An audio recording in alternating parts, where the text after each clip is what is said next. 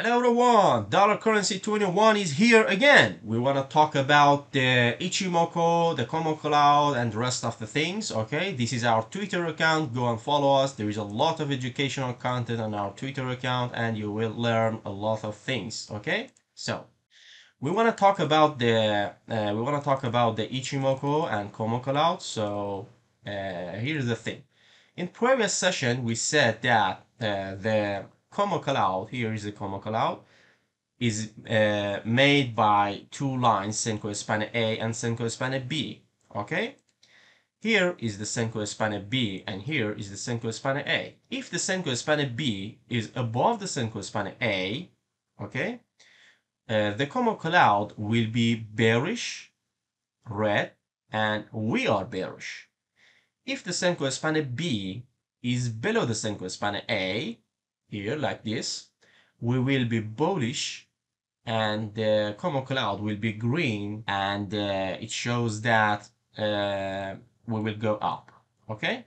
How I can find that which line is Senko span B and which line is Senko span A? I'm not memorizing anything. Just consider that whenever you see a flat line like this, that line will be your Senko span B, okay? And the other one will be Senko span A.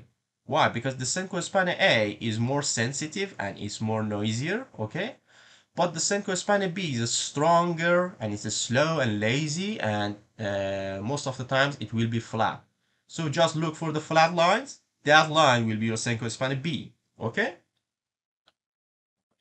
About the Kumo Cloud, the thicker the Kumo Cloud, the stronger the support or resistance, and vice versa.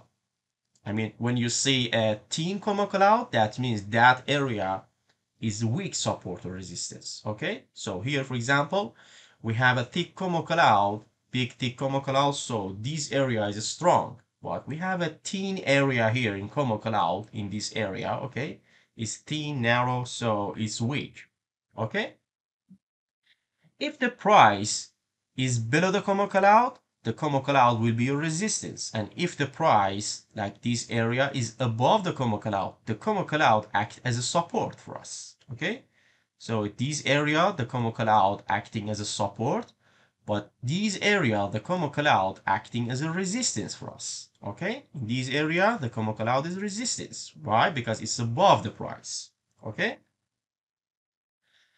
Uh, Usually, price wanted to break the Kumo Cloud from its narrow. Here, the Kumo Cloud is narrow and thin, so it's easier for price to break it to the upside. But here, as you can see, the Kumo Cloud is big, thick, and strong, so it's hard for price to break it to the upside. Usually, we will see some kind of rejection to the downside. Okay? Uh, Basically, we have three phase for the price. If the price be below the Kumo Cloud, like this area, will remain bearish. During this whole phase, we are bearish. If the price is above the Kumo Cloud, we will be bullish, like this phase, okay?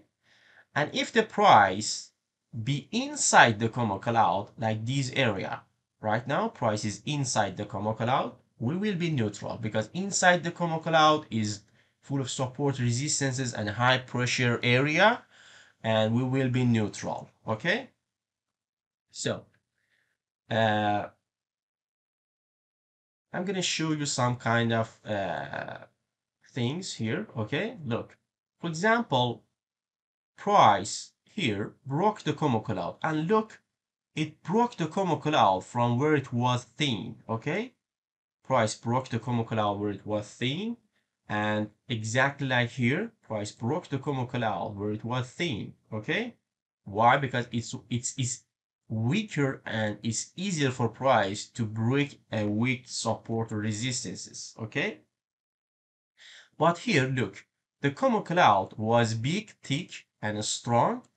So when the price wanted to try to break it to the downside, it couldn't. Okay, and it bounced to the upside. Okay, The thick Kumo cloud acting like a trampoline for the price. Here, the Kumo cloud act like a trampoline, and when the price wanted to break it to the downside, it act like a trampoline and bounce it to the upside. Okay, I'm going to show you some another example of the Kumo cloud. For example, like this area. I'm going to give an example here. Here we have a big thick Kumo cloud like this area. Okay, and if you see price wanted to break it to the downside, okay, but at the first attempt it couldn't to break it to the downside, so we bounce up and it act like a trampoline. The thick Kumo cloud act like a trampoline. But imagine if a fat guy with, for example, 500 kilos wanted to jump on a trampoline, that trampoline couldn't resist and it would tear apart eventually, okay?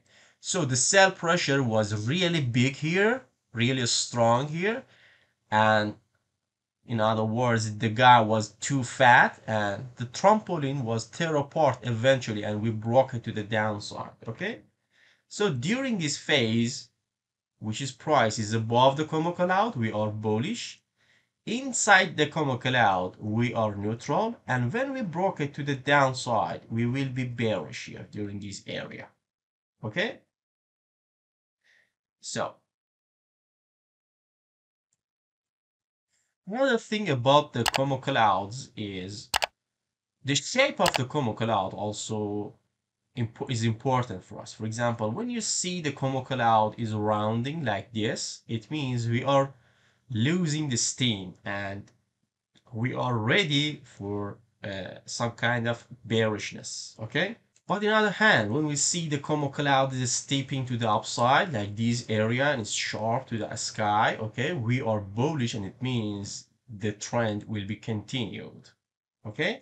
So whenever price broke the Como cloud to the upside, that's your first sign to be bullish. For example, here, as you can see, price broke the Como cloud to the upside.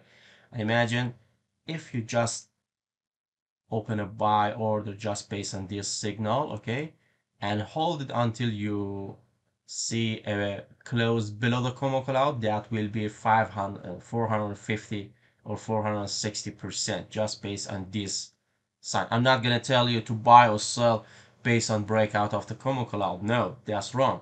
This is one of the signs that telling us to be bullish, okay? So here we broke the Kumo cloud to the upside and we closed above it. That's a bullish sign, okay? And here we broke the Kumo cloud and closed below the Kumo cloud, and that's a bearish sign, okay? And during a bull market, that will be a very good indicator. What do we see here, okay? Here, price broke the Kumo cloud and closed above the Kumo cloud. So at this level, $19,000 or $20,000, that was your trigger to open your long position, okay? And here still we are in the market and we didn't broke the Kumo cloud and we didn't close the Kumo cloud to the downside. So we are still in the market and we are bullish. Actually, as a matter of fact, probably we'll see some kind of bounce, okay, to the upside. Why? Because the Kumo cloud here acting as a support for us, okay? So price here acting as a support for us. And if we close below this level, I mean this level $25,300 approximately, if we see a daily candle close below this area, which is Senko Hispanic B, okay, that's a bearish signs and you have to be ready to see lower levels, okay? And look how beautifully price showed a reaction to the bottom of the Kumo cloud. The bottom of the Kumo cloud, I mean the bottom of the bullish Kumo cloud or green Kumo cloud is Senko Hispanic B, okay? How did I find that? Because I just watched this flat line, okay? This flat line is Senko Hispanic B, the other line will be Senko Hispanic A. Here, as you can see, price wanted to break it and close below it. We didn't, okay? We bounced up strongly to the upside, okay? That's the bullish signs. Maybe we see some scenario here, maybe not, who knows? We are ready for the both signs, okay? If we close below this level, we will be bearish. But if we bounce to the upside and break the Senko span A to the upside and hold it for a couple of days, that will be a bullish sign, probably to the 32, maybe $40,000. Okay? Okay, I hope you enjoyed this session. I will see you later. Bye. I'm walking alone, the streets are empty. The only thing I can see is my own silhouette.